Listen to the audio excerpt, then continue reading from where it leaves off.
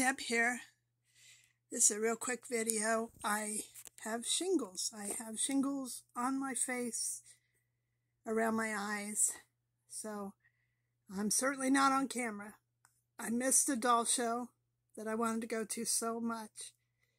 And my brother gave me this little guy.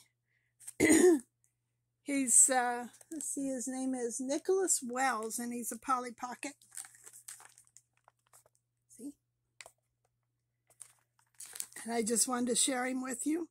I have another Polly Pocket right here. My brother gave her to me as well. I think they came from AutoZone of all places. I'm not sure about him, but he's articulated to some degree. See? The hands. And, oh, it's hard to do this with one hand. There he goes, his head. And there's his little plastic outfit. Nicolas Wells, I am so grateful he cheered me up, my new little pal. So that's it for me until I feel better. So talk to you later. Bye.